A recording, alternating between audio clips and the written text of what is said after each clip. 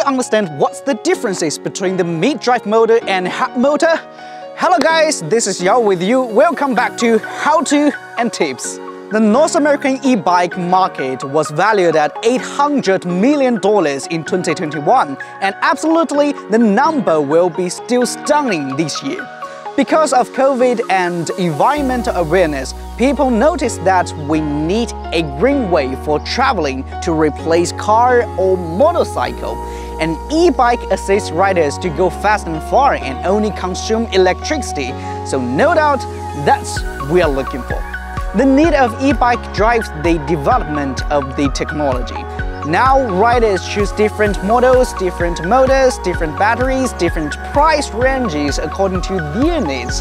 The performance of the motor is one of the hottest topics in most e-bike community. So understanding the differences of mid-drive motor and hub motor is significant.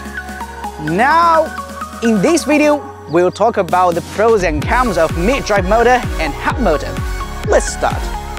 First, what is mid-drive motor? The mid-drive motor gets its name from its location on the bike.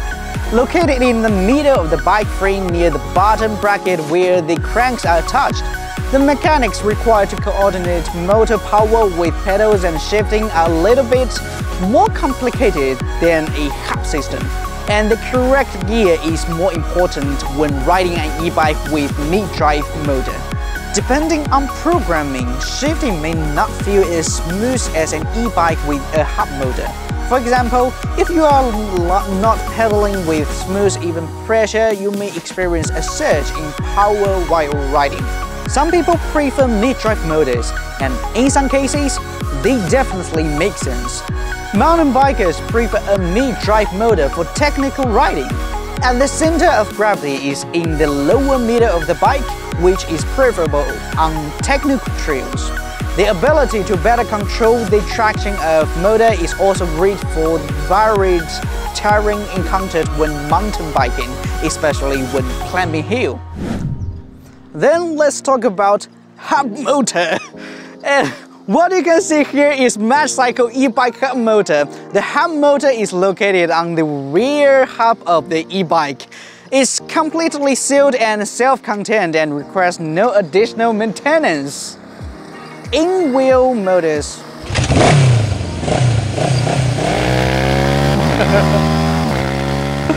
Okay, in-wheel motor deliver power seamlessly where and when it's needed, independent of your pedaling and shifting efforts.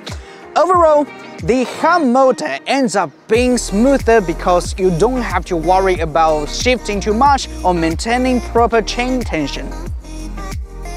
Last, here comes a question. Which motor is better? In general, in-wheel motors have proven to be more reliable and durable. Even if your hub motor fails, in most cases, you can still get home on a normal bike. Conversely, a malfunctioning mid-drive system or bike drivetrain means you are stuck with the bike that probably won't move. So in that case, you might need to call an Uber or call a taxi, whatever, then you can get home.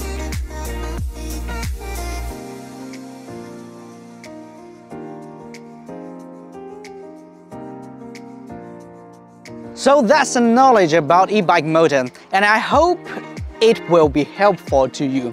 If you think there's anything you want to know, please tell me in the comment section.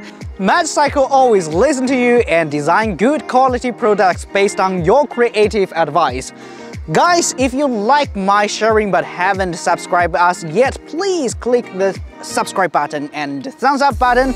I will see you in the next update.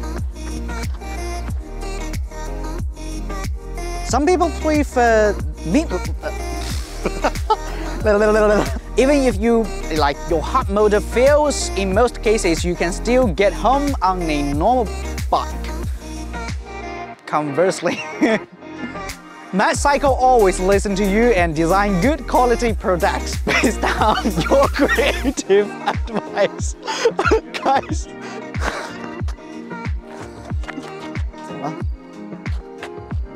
Bye-bye.